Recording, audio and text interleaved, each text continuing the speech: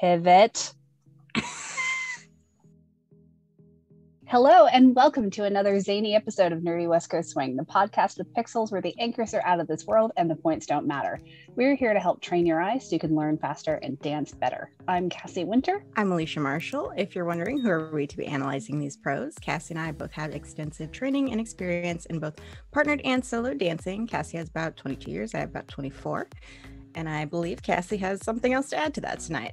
Yeah, because don't you know that Alicia also has over 12 years of experience in music theory, singing, instruments, and I tried to do the counting, but I've basically been doing it my whole life. So like 30 years of writing experience. So for tonight's episode, we're talking about storytelling in choreography. And in particular, we're going to be analyzing Jordan and Tott's exhibition choreography, Heathens, from 2017. And we're going to do this in two parts. So we're actually going to let you watch the music video for the song first before showing you the routine, because there's a little extra context for the song can be really helpful in this analysis. So allow me to grabbeth that link. Yeah, I add TH. Yes, please grabbeth.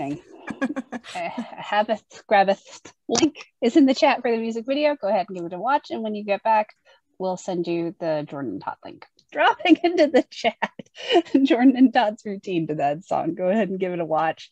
And when you get back, we'll talk storytelling in choreography. So good. I don't get tired of the song or the routine. Me either. Yeah. All right. Spiel time. Everybody excited? Yep.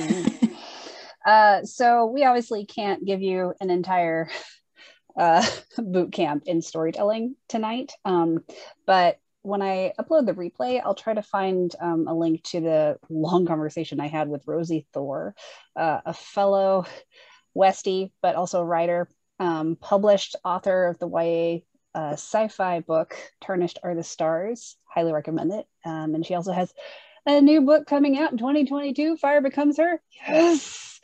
Anyways, we're all super proud of Rosiee.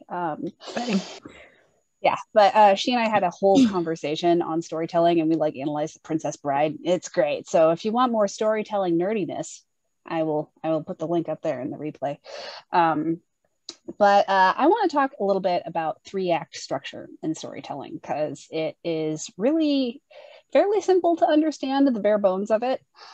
And first of all, 3-act structure, not each act is not the same length. So Act 1 is 25% of the story. Act 2 is 50% of the story. Act 3 is 25% of the story. Some people just do 4 acts, and there's a midpoint right in the middle of the standard Act 2. The numbers really don't matter. What is happening across 3-act structure is escalating conflict and tension and stakes. And what makes a story dynamic is characters attempting to reach their goal and then either achieving it, and then there's a big old but at the end, so yes, but, or they fail and it becomes a no and they're continually trying to move forward to their end goal. And usually there's, villains and all that kind of stuff. But one thing that musicality and storytelling share is act breaks. In dancing, we call those phrase changes. So when a phrase changes from one phrase to another, it's a change in the music, and you need to acknowledge that in your dancing. And then as for storytelling itself, Act 1, Act 2, Act 3 is beginning, middle, end. And you need to be able to relate those things. Now, if we talk about Heathens in particular, what I love about how they did storytelling in this particular choreography is they have a prologue of all things. I know you don't get that competitively, you don't get to do that with a classic routine, which is why it's so cool getting to see Jordan and Todd do exhibitions now, because they can do so much more. But that prologue sets up a really clear story that they're breaking out of the crazy house, right? Arkham, right? That's the name in the DC universe. Anyways. Anyways. My DC knowledge, my Marvel knowledge. Sorry, people. But so they're breaking out. And then there are a couple of ways you can actually interpret the choreography as a story. One is just linear progression, and it's just the one night crazy story of them breaking out of Arkham and actually achieving freedom at the very end. Or the other is kind of bookended. So the act one, they have already achieved freedom, and then act two is them telling the story of them breaking out, and then act three is just them playing because they're free to be their crazy heathen selves. And of course there are some other interpretations, but the fact that there is a clear beginning, middle, and end to the choreography is what allows it to have storytelling, and it escalates. And what that allows us as audience members to do is to, I like the metaphor of, you want to get the audience in the car with you before you take them on a road trip. And something that I see and I struggle with when watching choreography, particularly in West Coast Swing a lot of the time, is they already walk onto the floor assuming we're already in the car with them. And that can happen in a number of ways, because if people don't automatically know the song and you start acting at this extreme end of emotions, that can create a disconnect. It's like, I don't know what's going on. I don't understand. You're just grasping to understand the whole time, and you're not actually going on an emotional journey at all.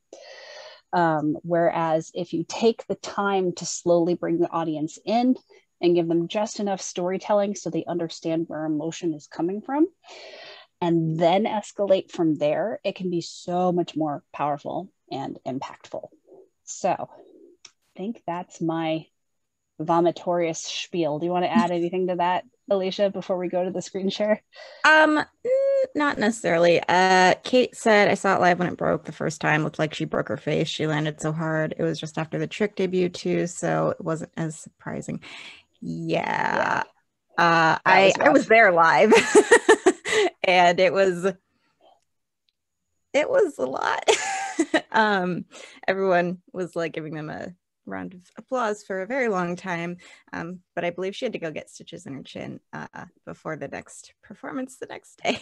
Yeah. So I also wanted to add that the little section that you see at the beginning of the video, where there's all of those clips that are kind of flying past, they had that up on the screens on each side of the floor at the open, so that played right before they came out. So it's a little different seeing it the way that they have it with the video versus how they had it with those screens up right before they entered. So I just wanted to mention that. Mm-hmm. And I think that in particular is a really good setup for like the very beginning of when they're, coming out onto the floor. So anyways, I think we can move to our screen share. To the screen share. Can you see my screen? Yes. All right. Can you sense fading? Yes. Okay, cool. Do we actually want to frame through any of this prologue, or should we just skip to the dance? Probably just skip. I mean, it doesn't matter. I can go. Let's get some crazy Jordan and Todd. I'll skip ahead a little bit, because one of the things that sells the story is how excellent their the acting that they bring to their performance. Yep. Love the makeup. Gotta watch out for Crazy Jordan. Where they filmed this. I know, right? Todd is so amazing at like just choice eye contact. Yep. I love that. And I love how she brings this exact character into the whole routine. Yeah. It's not just like, oh, this is what's happening at the beginning. It's throughout. Yep. Same with Jordan. All right.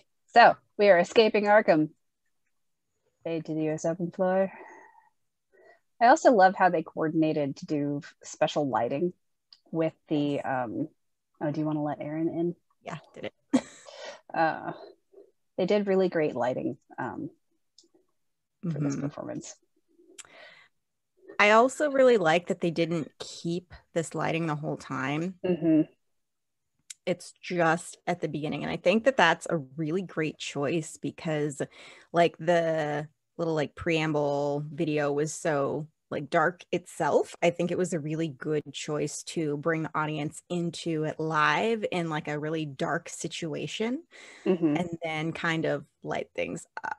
Yeah. And you can also think of these two very strong spotlights on them as like search spotlights after escaping from the insane asylum. Yes. And just their posing as they come out as if they're in straitjackets is just such a great extra little detail. It just really adds to the storyline that they're breaking out, you know. And it's clear enough that I would say this would work even without the prologue video. I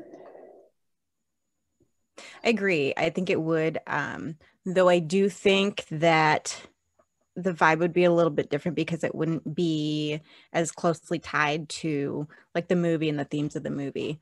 Right. I feel like that is the like main part that like preliminary video brought in, is kind of bringing it into like the movie world almost. There's so much emphasis on eye contact, like just drawing us in as an audience and really taking their time with, because this is essentially act one of the story. So they're focusing on character, drawing us in as an audience before escalating things.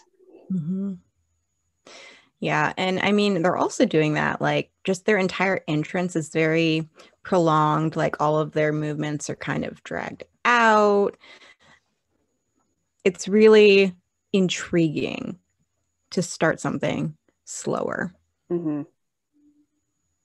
As long as there's some build up to it. Yep.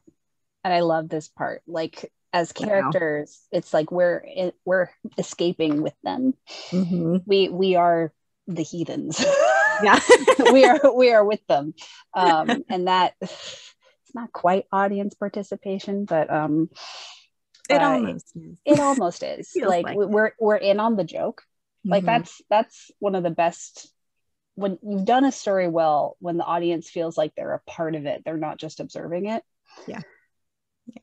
Like I remember I knew rewriting Be Our Guest for Rose City Happiest Event on Earth 2020 was going to be amazing, but being in the room with like almost 1,000 people singing along to the rewritten lyrics I had written was a lot. It was amazing.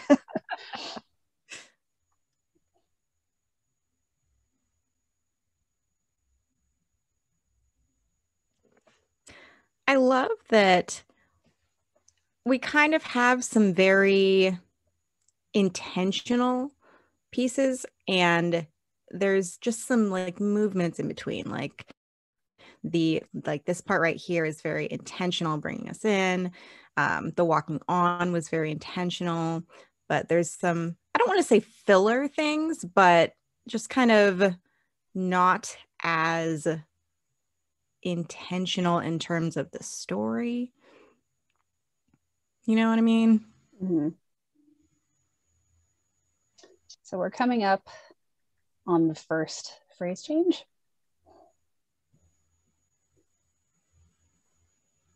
But we're still going to be in act one. So they spend 2 phrases in act one. But for this one, the lights come on. Yeah. To help transition us. So we haven't quite ramped up to the full power of the song yet, but the light change, it's so simple, but it helps carry us through, because these 2 phases can feel very slow and lethargic if they're not choreographed appropriately. And the lighting change just adds that little bit of extra. Yeah.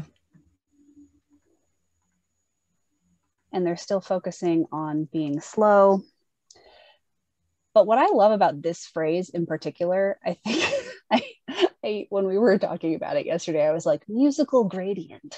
Because it's like they take the low energy of the phrase before and the high energy of the next phrase where we break into act two, and they kind of bleed them together back and forth. So we have some fast elements and then we go back to slow elements.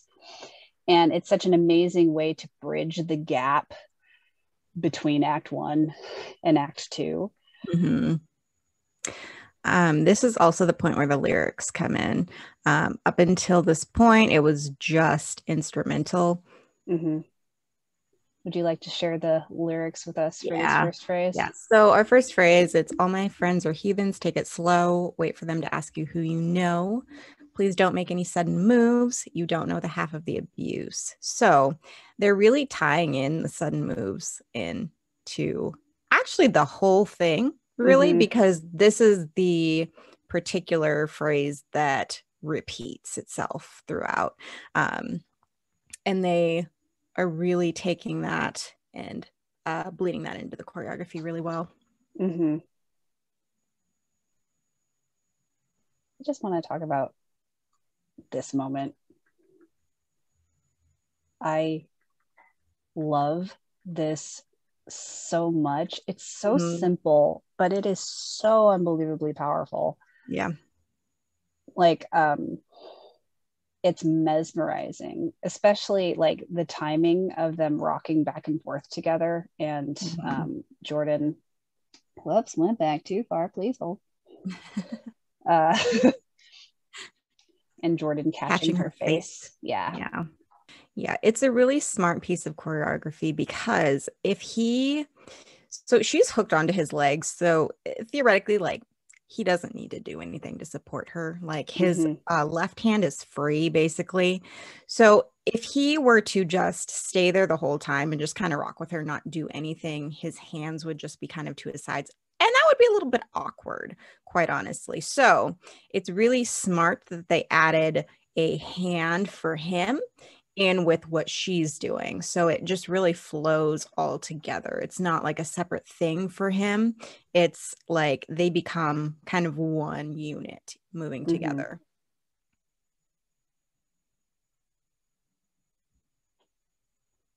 And I think that's a really smart thing for them to bring into this choreography, because I mean, they're, you know, in the storyline, they're escaping something together, right? So trying to, at the very beginning, bring us into the idea of them being like one unit and working together, I think is very, very smart.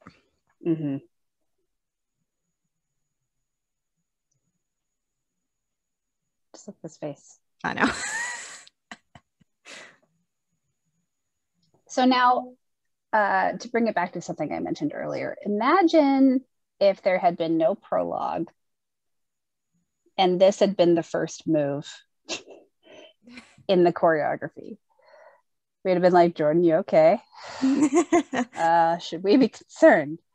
It would be like, yeah, it's Jordan and Todd. Of course, we're going to love it, but we wouldn't be in the car yet. Whereas at this point in the real choreography, we're like so invested and mesmerized in what's going on that level of almost caricature acting is very appropriate for what's going on. Yeah. And I also really like that they're individually showing different emotions, but then also bringing it back to them as a unit. I think it helps with their individual characters. Yep. I love Jordan's hand on his face. All right. It reminds me, oh man, I'm dating myself here, but that old sitcom Third Rock from the Sun, where the alien salute was to like slap your own forehead, run your fingers back over the crown of your head, like part way, flip your hand around, and then push your fingers down over your face like that. Anyways. Please tell me I'm not the only one that remembers that. Oh, I remember that. Oh, good. Wasn't something that I particularly watched frequently, but I do recall that. Before John Lithgow was Farquaad.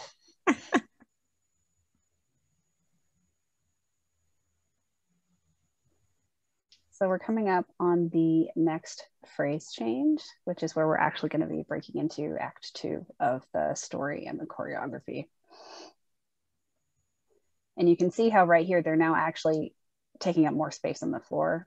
They're traveling, they're ramping up to that phrase change.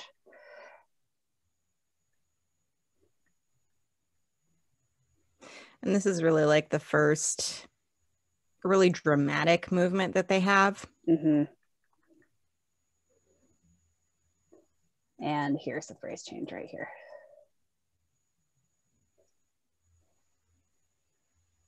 The way Jordan is biting his lip is just so excellent.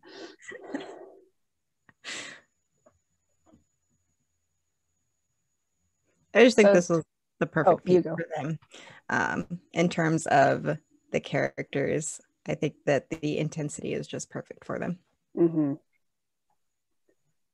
So now that we're in Act 2 of the story, things have escalated. There's more energy, they're taking up more space, they're going to be moving faster. I'll let you talk about the lyrics in a second. But if we go back to like the various interpretations of the story, like in one of them, they've now made it out of Arkham, but now they have to like, they're being chased by the police. They just got to go. Whereas in the other interpretation where Act 2 is the entire story of them breaking out, this is them starting to break out of Arkham. So it's a just two different ways of reading it that are both really interesting to think about. Another way that is really fun to refer to Act 2 in storytelling is either the promise of the premise or the fun and games. So Act 2 is where a lot of your like movie trailer moments happen. It's the stuff that you bought the ticket for to see. So do you remember that movie where Jim Carrey got like all of God's powers? Bruce Almighty, that one. So that one's a really good example because he gets his powers at the break into Act 2. And so him starting to use them with wild abandon, that's Act 2. That's the fun and games. And then that creates problems. And then that's the midpoint. But he doesn't get the powers until Act 2. So hopefully that's an easier way to relate to how Act 2 is different from Act 1. Yeah.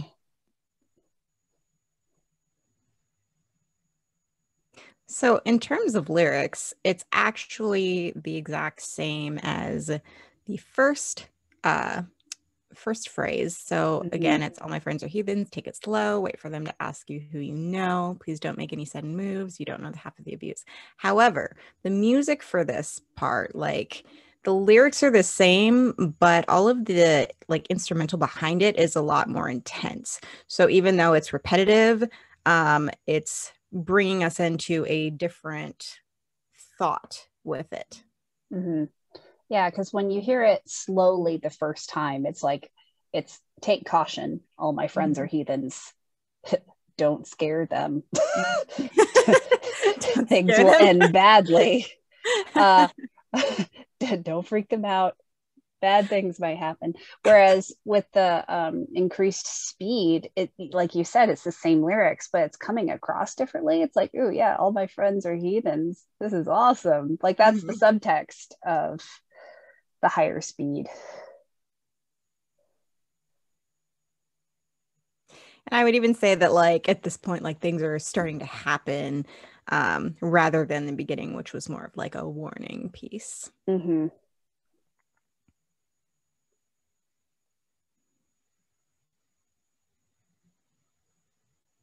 Yeah, you can also read it as like, yeah, you didn't heed the warning. Yeah. Yeah. Getcha.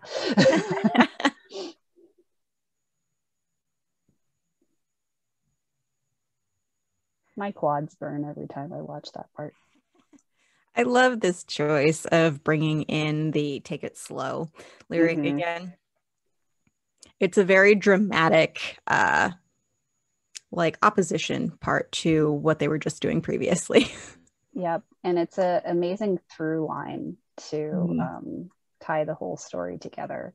Yeah. So another thing in storytelling is theme. And you always want to like revisit the theme, but in a new way to get more from it each time. And then another thing in, in comedy, what's really common is to tell the same joke 3 different times throughout a movie. Yeah. And each one is then funnier because of how it happened before. Yep. And I forget which Rose City it was. It was either Swinging in the Rain or Happiest Event on Earth. But Friday night and Saturday night, Brad either came on early or he like finished. No, he walked off stage before the scene was actually over. I think that's what happened. And it was funny the first night. And then he did it unintentionally on Saturday. And I'm like, this is comedy gold. And I should have told him, do it on purpose on Sunday. Yeah. Because that would have been great. That's funny. So the slowing down moment functions as that, because they return to it over and over throughout this routine. And it really helps tie everything together. Yeah. I want to, can you go back for just a second? Which part do you want to see? I think it's a little bit forward past I'll get there. Okay. Quads burning. Pivot. Oh yeah, I'm totally putting a Ross Geller meme on this in the replay. You're welcome, everyone. Oh, that's great. So I wanted to kind of show right in here, this whole section like was very smooth. And then we're getting into this right here where we're incorporating some really like sharp movements, some accelerated movements. So like right here with Jordan's arm, he really brings the shoulder into it and accelerates before he like comes up and over. And I think that that is also bringing in some of the more chaotic energy. Yep. And this is also the part where we're ramping up for yet another phrase change. I love how he emphasizes it with his head. So he lilts to his own right just a little bit and then pops it to his left.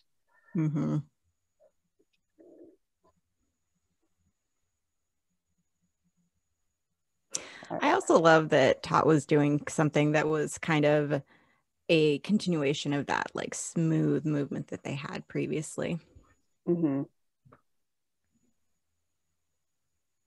With her head, at least. Yeah.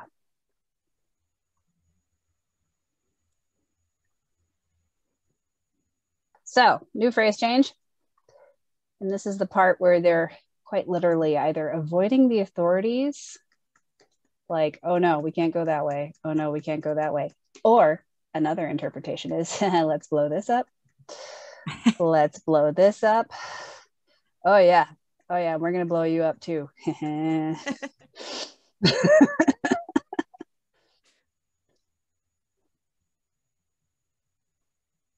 I think one thing. Sorry.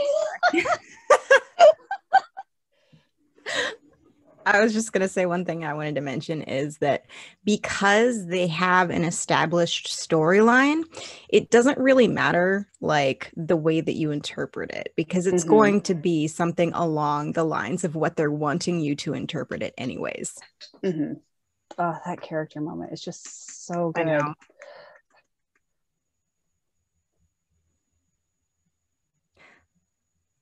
I love that she's using her head to really emphasize the like craziness of her character.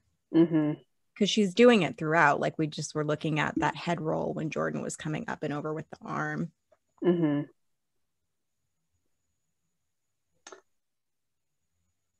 I love the way when we can finally see her eyes again, she's already looking up.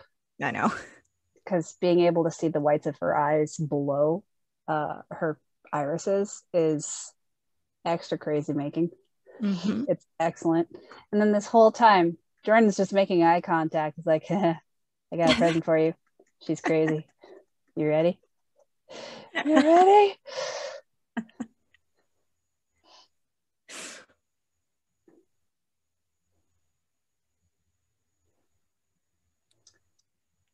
Oh, this moment is also so great. I want someone in a Spotlight Jack and Jill to get Bruno Mars's Grenade and do this part.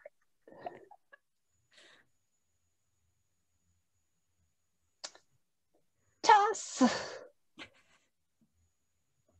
Explode. The way he does it, it makes it looks like he's like taking a bite out of an apple, actually. Right? Yeah, he's probably pulling the grenade pin with his teeth. Mm-hmm. Like, it's that attention to detail that just like adds so many layers of deliciousness to this choreography. Yeah. And that's definitely something that separates good routines from great routines. And I would even say good Jack and Jills from great Jack and Jills is those attention to detail moments. Mm-hmm.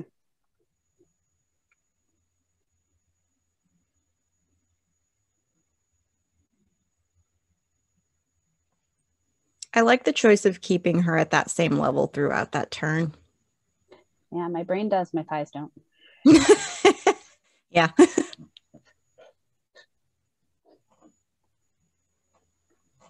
Or more particularly my knees. Yeah, it makes them look like they're still moving as one unit again, though. Mm-hmm. Similar to that thing that I couldn't find earlier. Mm-hmm. Yeah. Yeah. Okay. Well, I was distracted.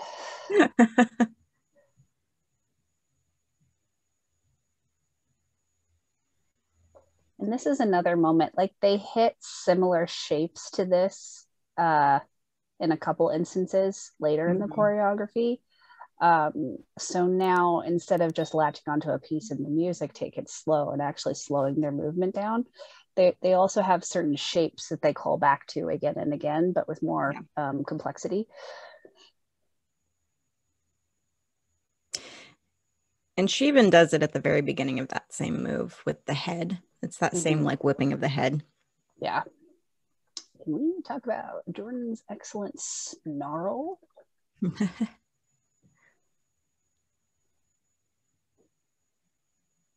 Oh, look at that. So good.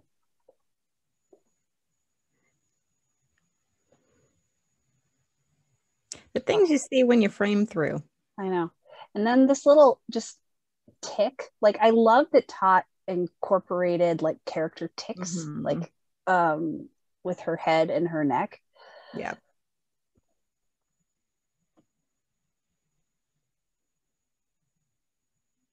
All right, so coming up on yet another phrase change, and we're about halfway through the choreography at this point.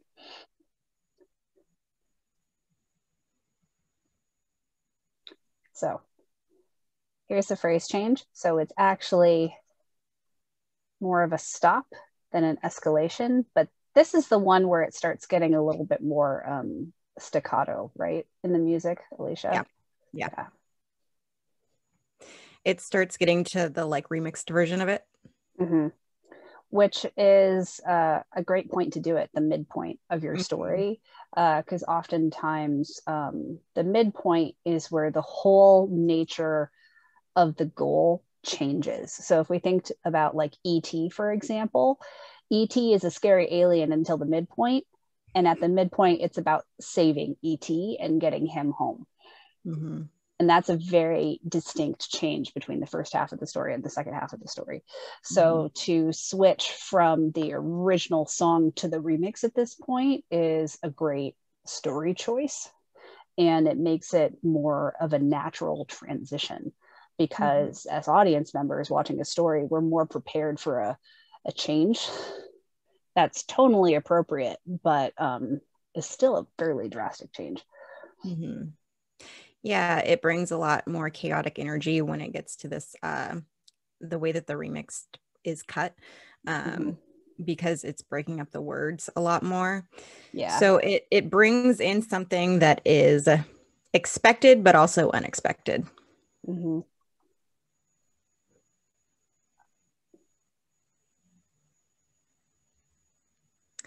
There's certain routines that you'll watch where like a song will change to an entirely different song like halfway through.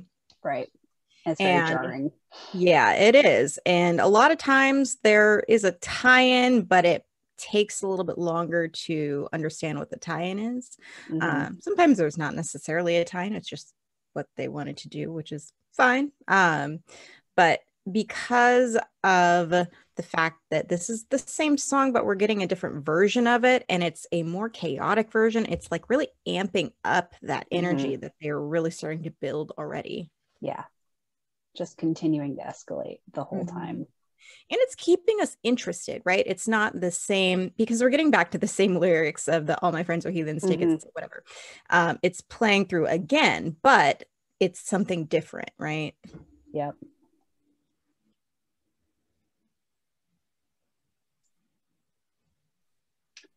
All right, so here we go. This is where we come up on a similar yet different shape from the one I highlighted before. And when she comes up out of this moment, it's the next phrase change. Yep. It doesn't look real when you frame through it so slowly. To be fair, it doesn't necessarily when it's at full speed either. Fair. Like, it's such a great moment. All right, so we've got some new lyrics for this section. You want to share while they pull on their hair? Yeah, so we're going into it saying we don't deal with outsiders very well. They say newcomers have a certain smell. You have trust issues, not to mention. They say they can smell your intentions. And we're getting back to like the way that the music was originally, which is back to that kind of smooth piece. And but this part, yeah, I'm sorry, we're gonna frame Honestly, through it. We weren't gonna frame through it's happening.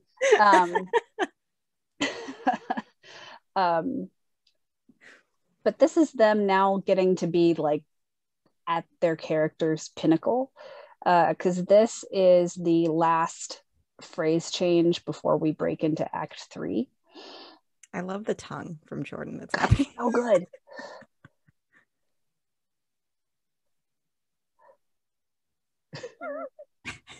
Yes, I love it so much. I still need to pitch them the Buster Keaton, Charlie Chaplin exhibition idea, because I think they would absolutely slay that. I could see it. Yes. All right. Yeah. So smell your intentions.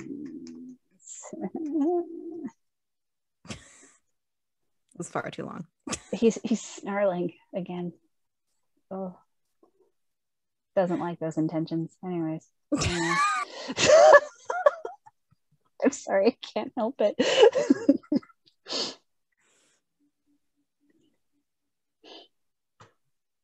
I love the side eye that she gives as she's coming around into this. So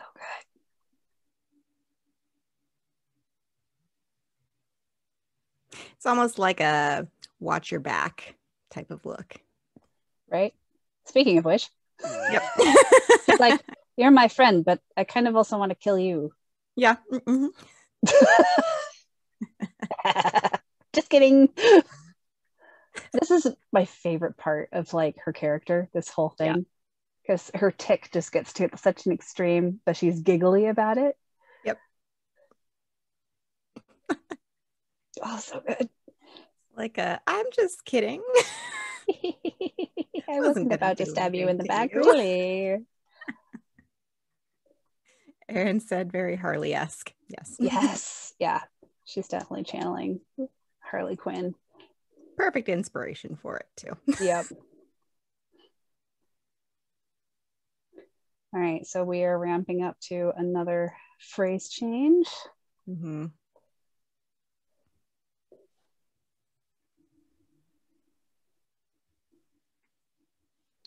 And this is the like show-stopping one of the whole routine, right? I believe so. That's the one with the costume change. Okay. Mm-hmm.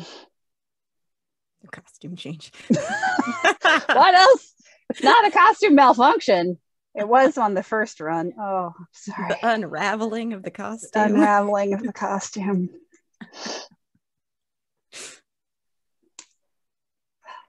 So often the break into count 3 of a story is referred to as storming the castle. So you gather all your friends and you get ready and you go to storm the castle to be the bad guy, right? Mm-hmm. And so this is just such an excellent way of breaking into act 3 of the choreography and the story, because it's such a huge change. But it's just metaphorically on point, because it's a story about them escaping. Mm-hmm. And now they are like not just figuratively, but literally escaping their bonds. And Mm-hmm. this whole phrase is about them wrestling those bonds before they can actually shed them. I was an English maker. I was an English major. I can make anything sound academic. I could write a paper on this.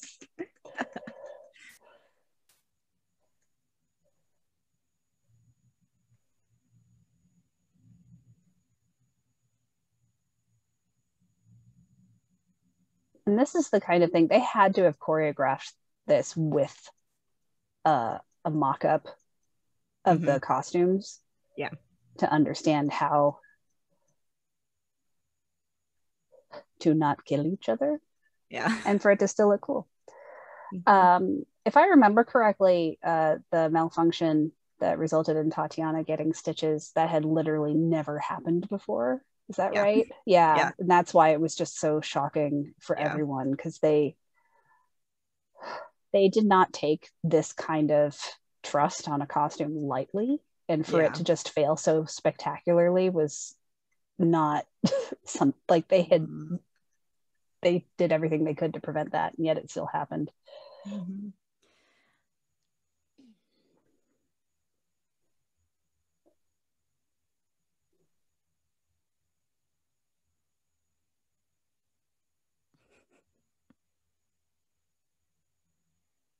Oh man, as someone who, like, if a corner of a rug is underturned and I can't handle it, seeing the wind in the binding is just like driving me bonkers. My brain is also a fun place. But I love how like entangled she is in it now. Yeah. It makes it much more dramatic when she ends up just taking it off and breaking free of it. And so throughout this whole phrase, they're escalating everything that they're doing with it. Oh, here we go. Here we go. Dun, dun, dun, dun. That's trust right there.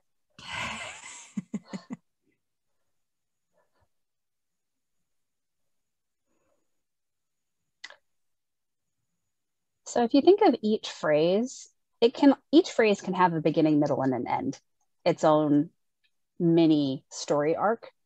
Mm-hmm. And so if you think of the wrap up to a phrase change as a mini act 3, that's just another way you can think about it. So they're like, this just keeps getting more complicated and escalating. Yeah, Erin said, I'm applauding the costume design. It's insane. Yeah. Right? It's very well done. And actually, that toe rise that she just did is something that can be done on your own. However, because she has the assistance of the cords that are right up under her shoulders, it helps her get up a little bit further. And she can create a slightly different shape than if she were doing it 100% of her own power. Yeah, because if you do this on your own, you have to bring the head back up over the feet and you have to drop it really like far back, and have like a really like C shape in the back. Mm-hmm. I've done these before. Yeah. If you couldn't tell. But you also have to have your feet wider apart to do them, if you're doing them on your own. So it's interesting. This costume is taking a decent amount of weight, but also really assisting in this moment to make it a really cool shape that you could not have done otherwise. Mm-hmm. And if we go back to like theme, so the main lyric of this song is "All my friends are heathens," right? So it's implying that, yeah, we're crazy, but we're friends. Yeah. And so not only is this a story about them escaping Arkham, but it's a story of their relationship and how much they trust each other while they're trying to escape. Yeah.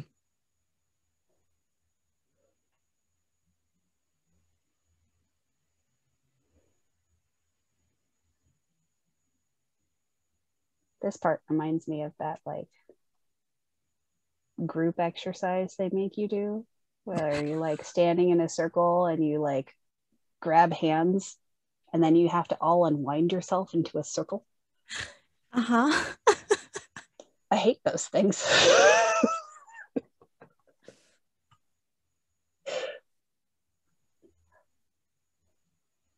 I love this unique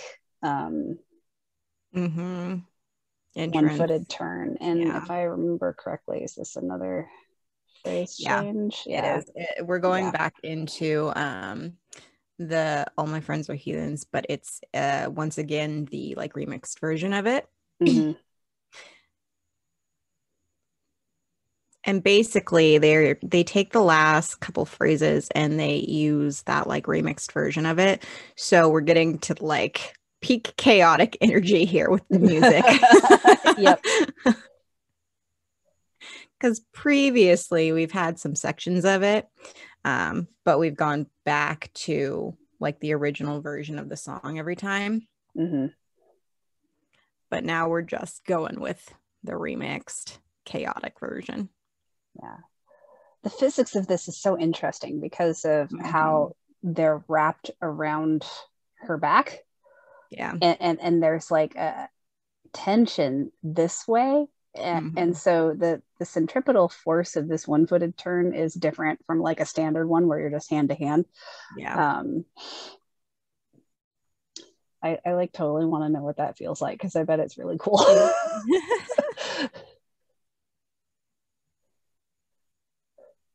Because I don't know about you, and my shoulders get tired doing one-footed, whether I'm leading or following, and this kind of distributes some of the weight directly to the back, bypassing the shoulder. And I'm like, oh, that looks nice. Her face coming out of this. Excellent.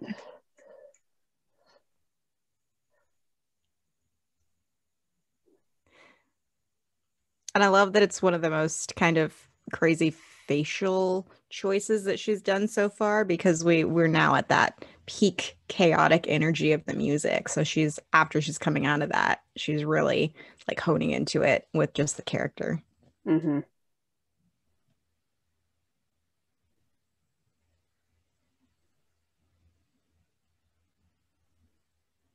love that Jordan's just walking around. I know. Isn't he actually like skipping? He's like, yeah, kind of. It looks very I'm gonna say it. Looks very threatening. It's a very threatening skip. Yes. It's a "don't rain on my parade or I'll blow you up" kind of skip.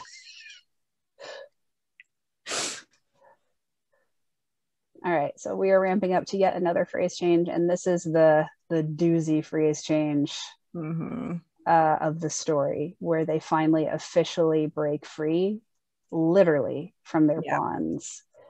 And the music speeds up for the final two phrases. Yep. there's some added layers in the instrumentals that's happening. And they're free. Everybody run. She's like, what you gonna do about it? I know. And you can just see how, like, we don't need the music playing to know that there was a huge energy shift just because of how much they're skipping into the New Yorker. Skipping threateningly. Yes. It's the newest dance craze. Skipping threateningly. It's like those horror films where the scary ghosts that can kill you are children. I hate those. They're terrifying. I don't like it.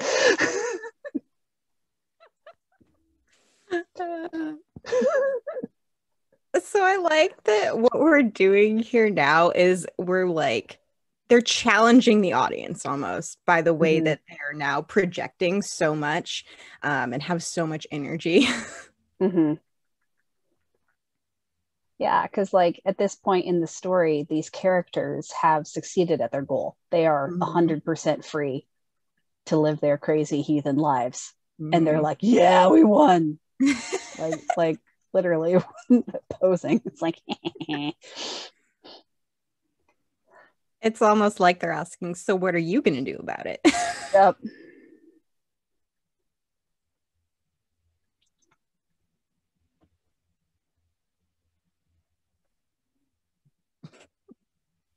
So another thing that just thinking, because like not everybody does choreography, but this kind of phrasing is really helpful to study when doing your own social dancing and competitive dancing, because not only is it incredibly musical and powerful and you can tell stories with your dancing, but it gives you breaks.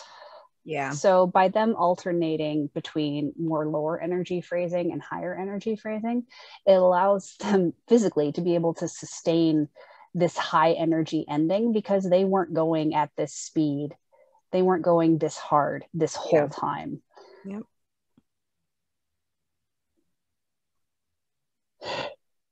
That was great. We're going to look at that one again.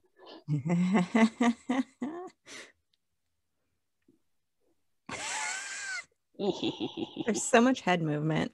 So much.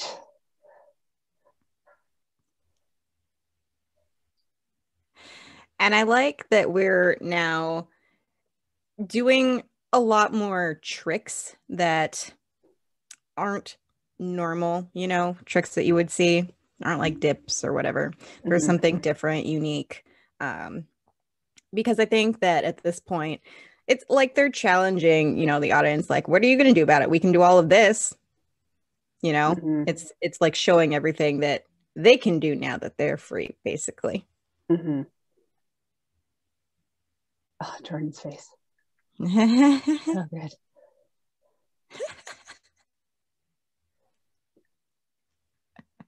All right. 2 more sets of 8. Home stretch. And see how they gave themselves just a really quick break again. Which also gives the audience, us, a break. Yeah. It gives our eyes a place to rest for a second and to take it in. And that contrast of having that moment of just pause before this ending makes this ending more powerful. Yep. Who needs a grenade when you've got Tatiana's legs?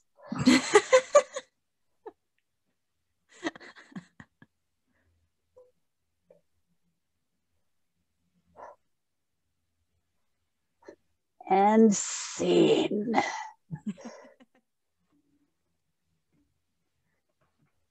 and Steven just makes me so happy every single time. So good. So excited.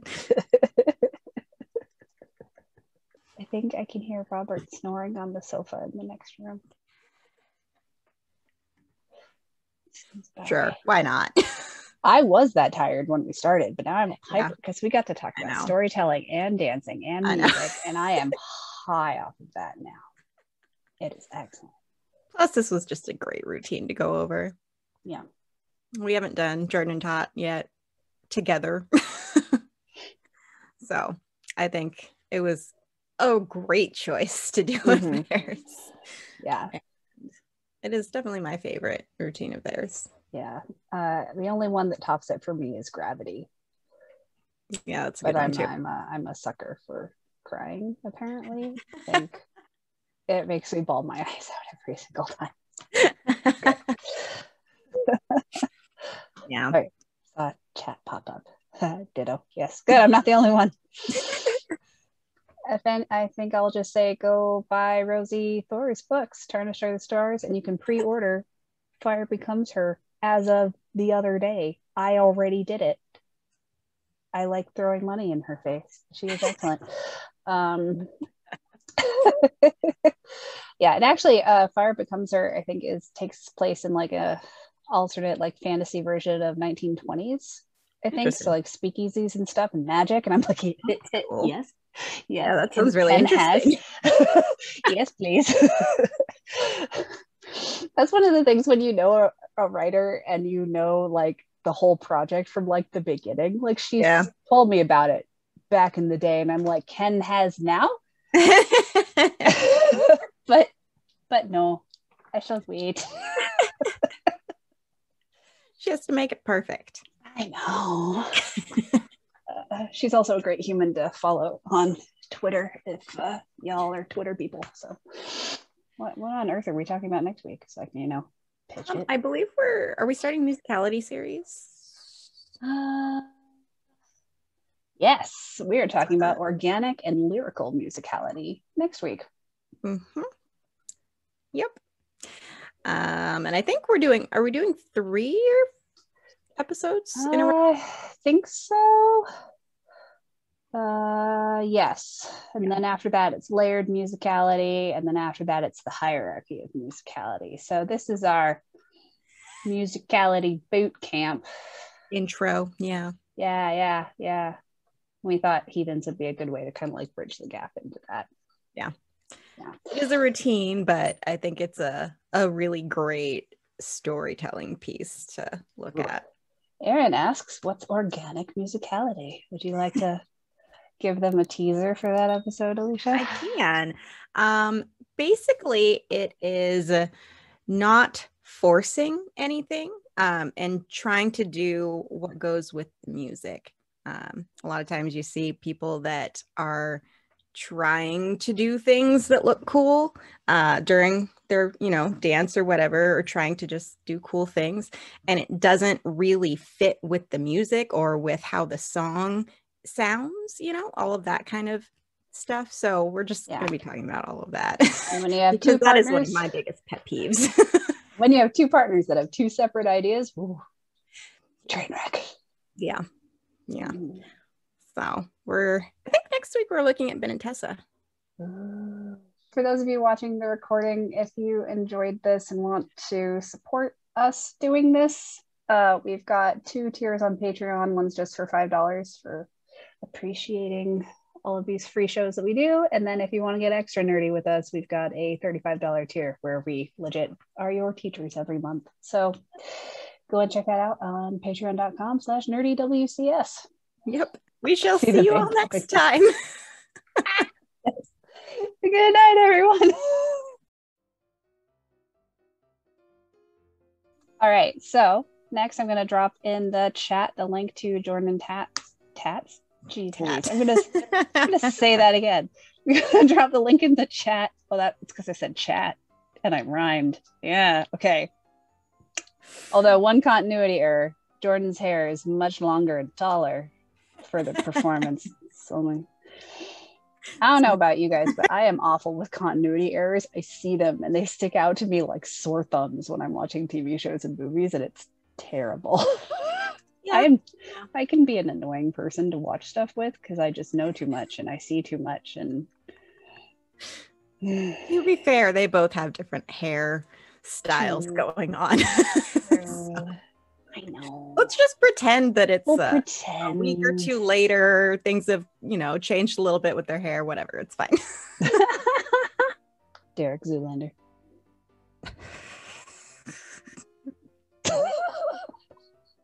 Blue steel a la Jordan Frisbee.